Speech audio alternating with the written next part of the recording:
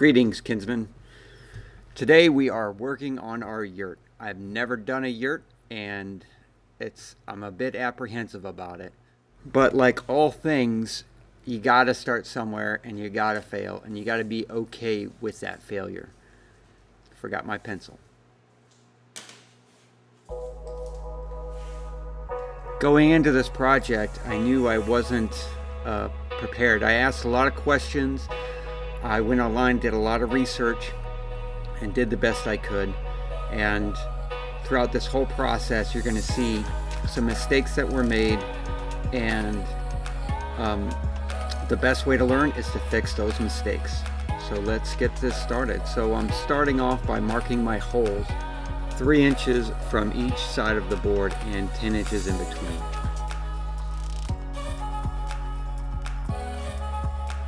So make your mark at 3 inches, 13 inches, 23 inches, 33 inches, and so on and so forth until you get to the very end. Use a combination square to mark the very center of the board to make sure that our holes are accurate.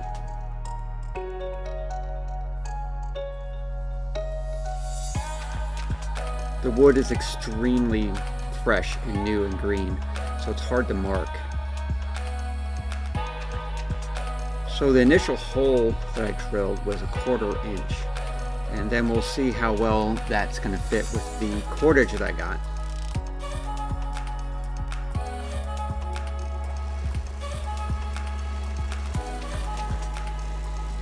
I'm pre-drilling the holes before I actually rip out the slats because it would be much harder to drill the holes after it was ripped out.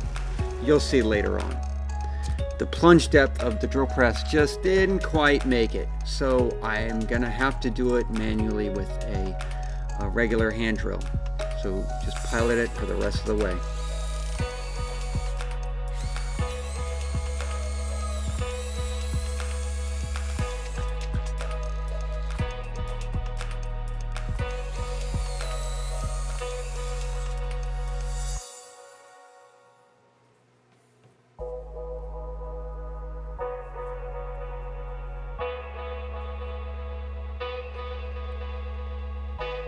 So here we are test fitting the cordage to go through the hole.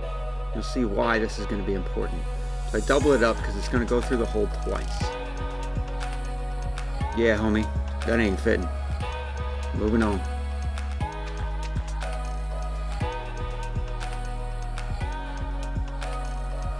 So I stepped up the drill bit to a 5/16 to make the hole bigger. We'll see how well that hole sits after we drill it.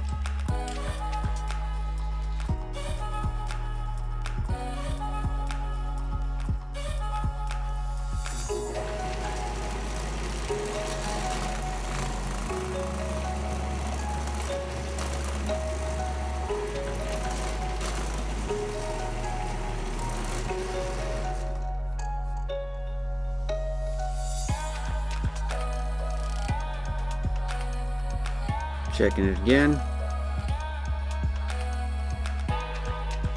Checking another piece of the cordage because it's not universally the same thickness.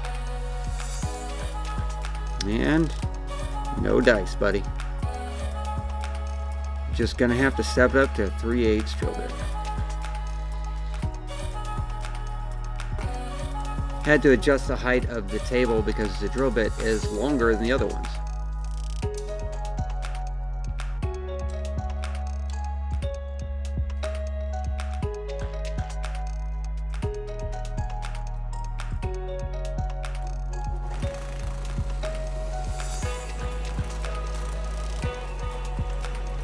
Keep making steps to the plunges. That's so I can clear a lot of the chips out and it doesn't bind up on me.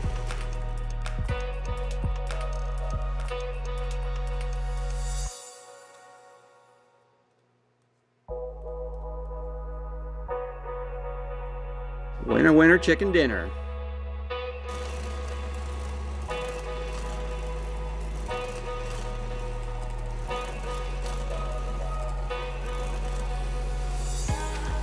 You could do this by hand with a hand drill, but I just like the precision that you get from a drill press.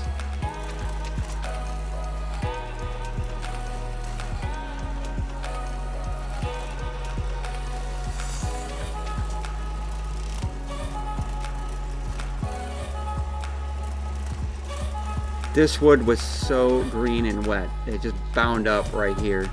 And other times it was just steaming. That's how much water was in this wood.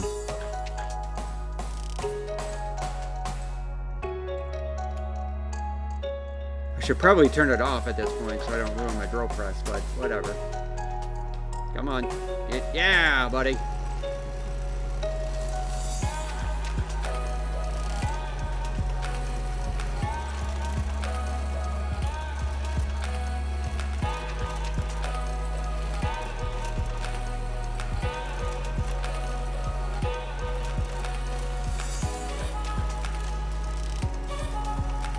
You'll notice I have a lead out roller table. That's so I can keep the whole board balanced. And I'm reaching the end of the board and I just can't keep it balanced there anymore, so I just switched it around. That would be one advantage of doing this by hand, is that you wouldn't have to move the board around, you would just move around the board.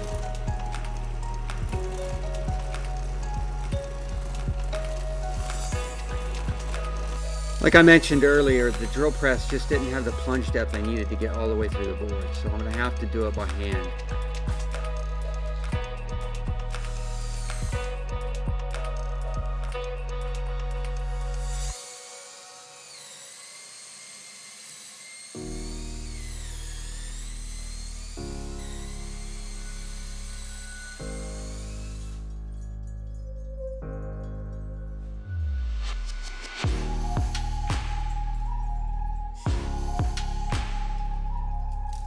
I'm going to need to adjust that fence so I can get a 3/8 inch rip here. What I mean by a rip is that I need to cut from one end to the other along the grain. A cross cut is against the grain. Just an FYI. This is some Teflon spray that you can use to spray on your table and your blade, so there's very little friction and it's easier just to make those rips happen.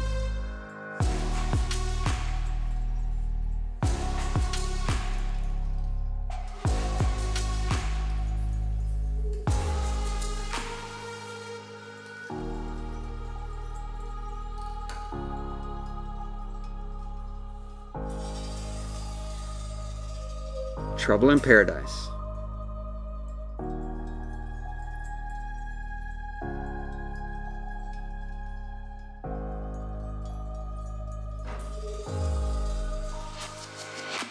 And this is just the beginning.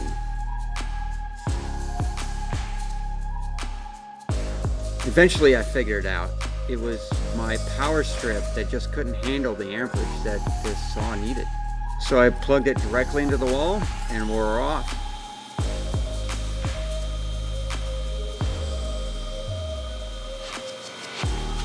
Getting everything ready before my rip. Don't want that getting into the blade and blow it up in my face. Making sure I have my push board ready to go.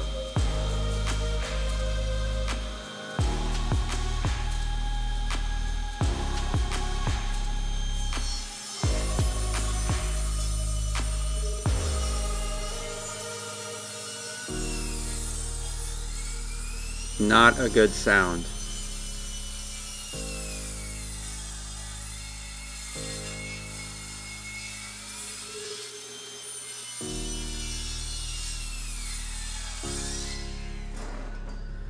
What happened was that it tripped the breaker, and later we're going to find out why.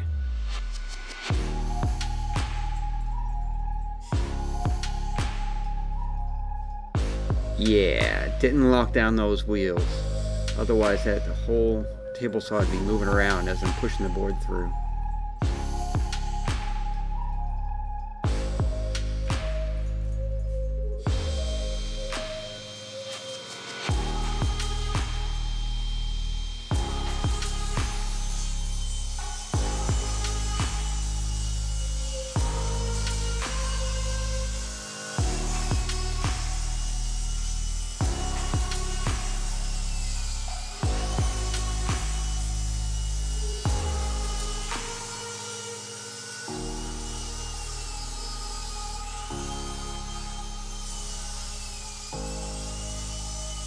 And you can just hear that blade just whining and complaining the whole way.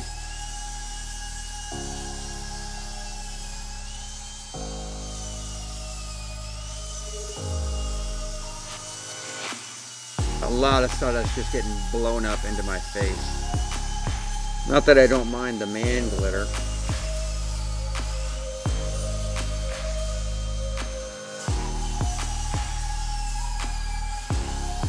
Always seems to be near the end of the rip that it gave me the most problems.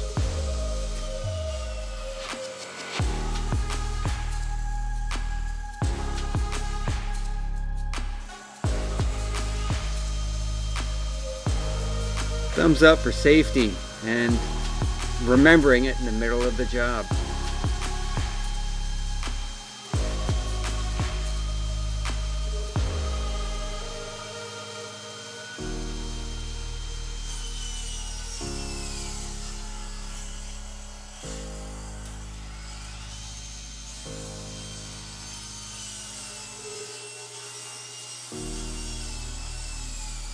Just whining and complaining the whole way. You'll find out why later on. At first I thought maybe there were hard spots in the wood like knots and whatnot that I couldn't see that could have been there. I was just racking my brain as to why this was a problem.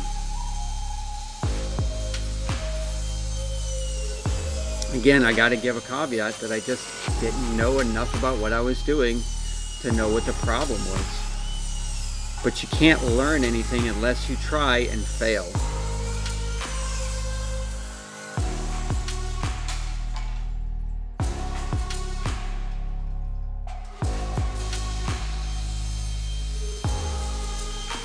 I'm adjusting the height of the table saw, so I thought maybe there wasn't enough table saw blade to make the cut, so I raised it up a little higher. But as you can see, did not matter.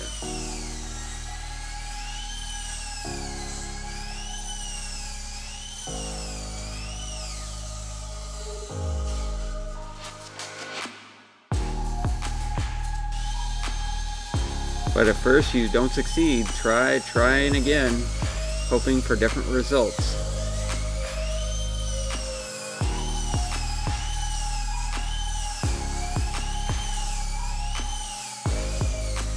So I'm just backing it off from the blade before I start it again, so it doesn't start at that same hard spot.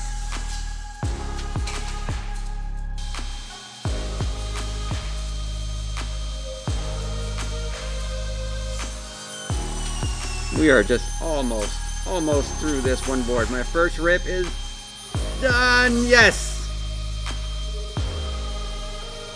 One down and 200 more to go.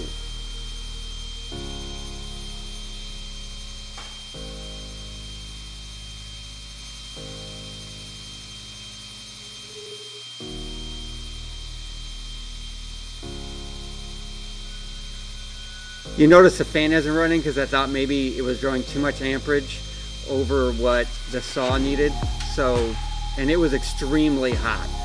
It was like almost 100 degrees that day. However, later we'll find out it wouldn't have mattered if the fan was plugged in or not.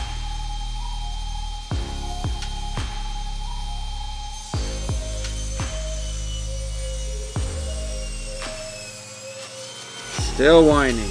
Still complaining, even at the very beginning of the rip.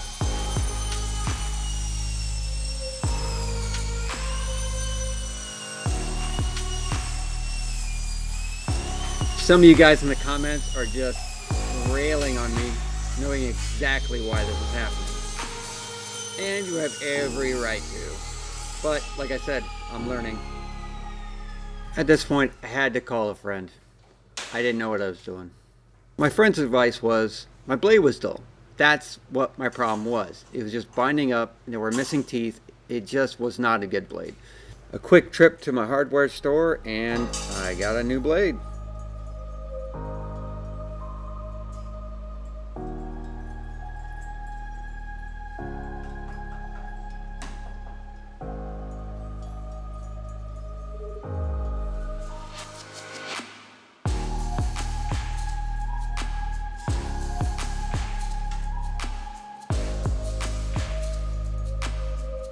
desperately need this to happen. It's already been a long day and I've only made a few rips. And if this is any indication as to how well this whole project is going to go, it's just going to be a grueling process.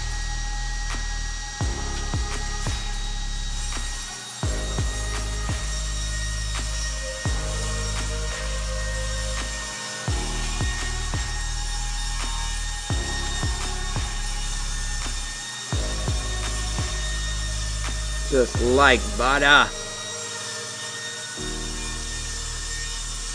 Just listen to that blade. No whining, no complaining.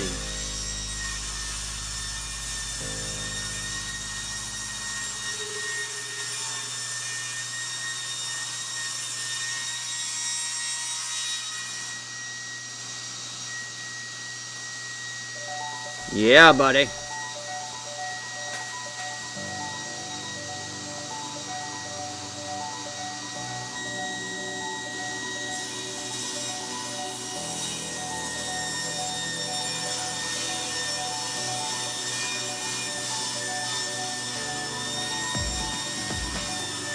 Hot knife through butter.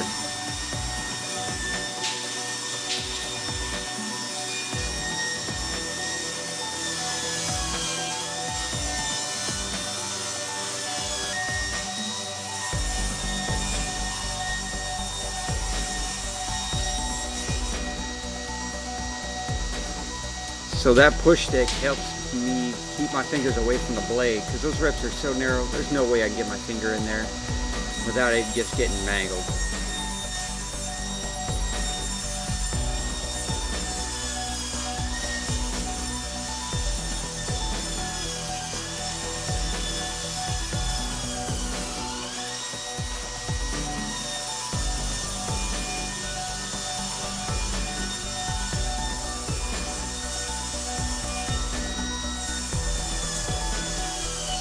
So it looks like I'm getting my fingers really close to the blade. I'm really not. I'm keeping it at least 6 inches away from that blade.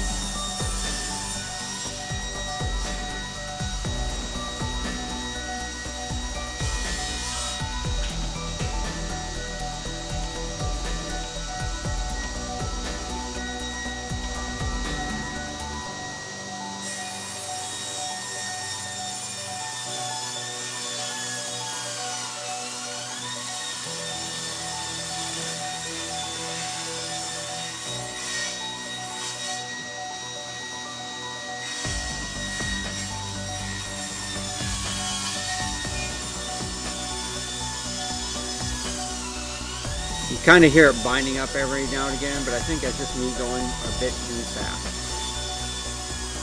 I'm using my left hand to keep it pressed up against the fence so I get a nice even rip all the way down.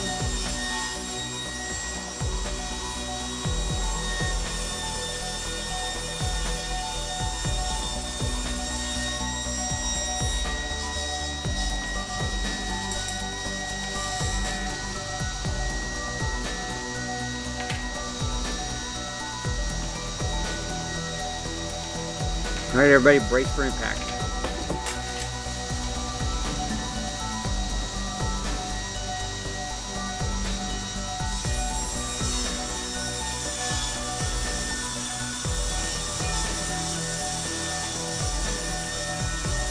Face shield was getting really stifling and I started fogging it up quite a bit. Like I said, it was a hot day. And the saw wasn't spitting out nearly as much sawdust, so I didn't really need it at that point. In the end, I ripped about 5 boards, and that's for one single wall section. The last step of the day will be cutting the end pieces of the wall.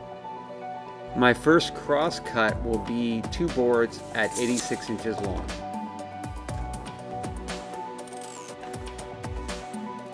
This is a speed square.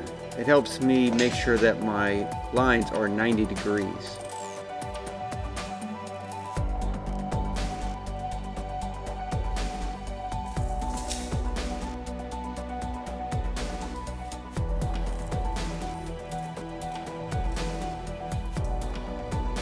You'll notice that one of those holes just went off, and that's just the way the the drill press was.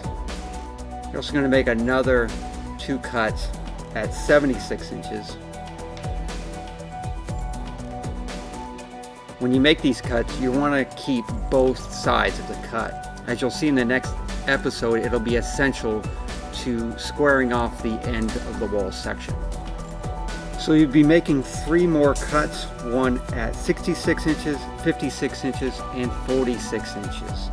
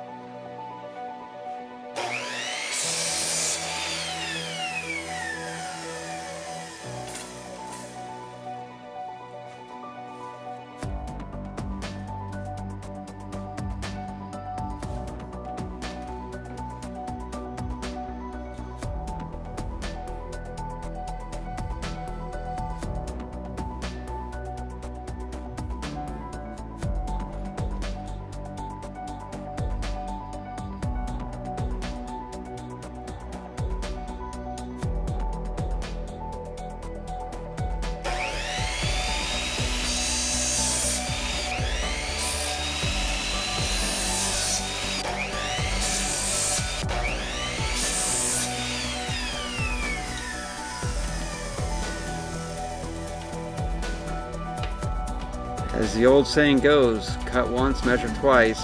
I think I messed up on this one. It just didn't look right. But as you can see, 46 inches, it's good to go.